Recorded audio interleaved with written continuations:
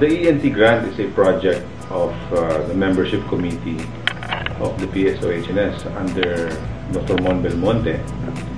The objective of the ENT grant is to promote the dissemination of ENT specialists all over the country, specifically the fellows. In this grant, the Philippine Society of Otolaryngology and Neck Surgery will give 20,000 to the applicant who intends to transfer his place of practice to an area, to an underserved area as far as ENT is concerned. We know that the ENT specialist is not equitably distributed all over the country. There is a concentration of specialists in the highly urbanized areas of the country, specifically the Metro Manila area, and there is a need to distribute our specialists to other areas of the country where there is a lack of specialists. So the Philippine Society of Otolaryngology and Neck Surgery, in line with the DOH program of dissemination of physicians in underserved areas, thought of coming up with this project.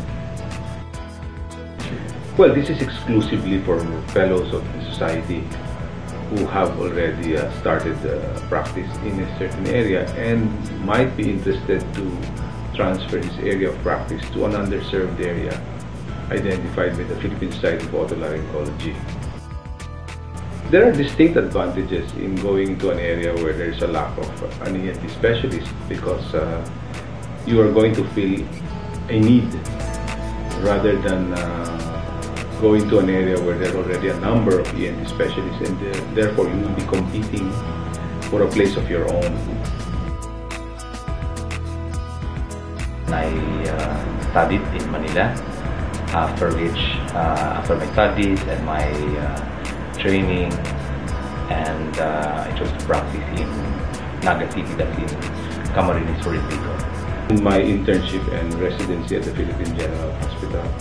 And it was soon after the completion of my residency that I transferred to General Santos City. Practicing in the province compared to Metro Manila, the cost of living is lower, so that the demands for the individual practitioner is probably less economically compared to if I practiced in Metro Manila, wherein my costs will be generally higher. A long queue of patients, pharmaceutical companies will come to you, they want you to lecture on the different drugs that they want to introduce in the market, sponsorships, conventions or meetings in Manila or even abroad. The number of patients that started to come in increased sooner than if probably I were in the Metro Manila area. Perks, yes. You'll get to be a ninong of so many children, and you'll get to be a ninong also for weddings. Of course, when there are gatherings in the province, they would always want you to have seated on the presidential table. In General Santos City, I'm probably a big fish in a smaller pond, and there are some perks. We have a running game with my wife and my daughter when we go to a mall, for example. My daughters would count the number of people who would greet me compared to the number of people who would greet my wife, because she's also a cardiologist. And that's how it is that you become a local celebrity in an area, because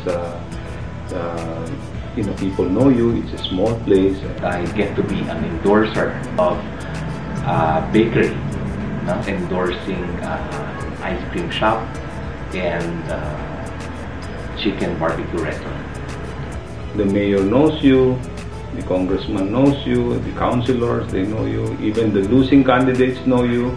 It's an entirely different experience when you go to the province.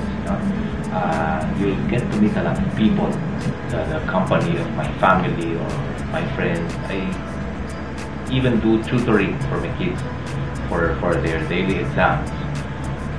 So I'm asking all our fellows out there, especially the young ones who are still unconvinced as to their area of practice, to go to the office, discuss with the staff about the Entering New Territorial program, and look at the available areas where you may be able to relocate your practice.